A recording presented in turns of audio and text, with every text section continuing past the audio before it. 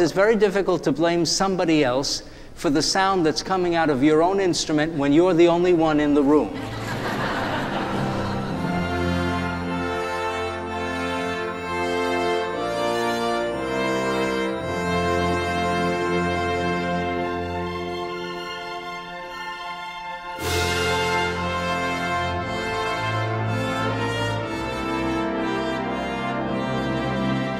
I use the orchestra to show the difference between what's just sort of adequate professional playing and really inspired visionary playing. And people can feel that. And they transfer that to themselves. They say, well, what could it be like if we collectively could do something really great?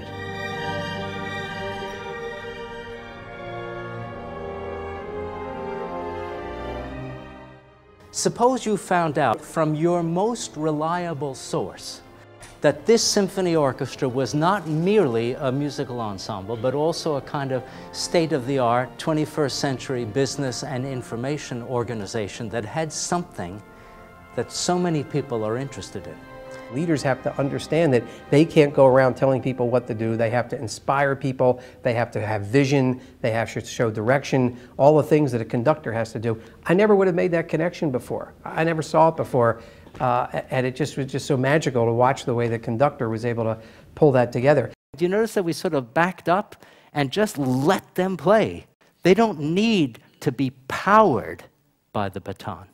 The organization is not powered by the leader. It's led by the leader. The whole experience, I could just feel just permeating my body. It was just amazing.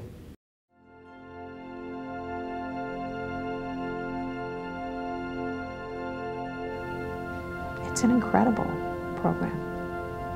It's incredible. I just don't know how we can ever do anything other than this now.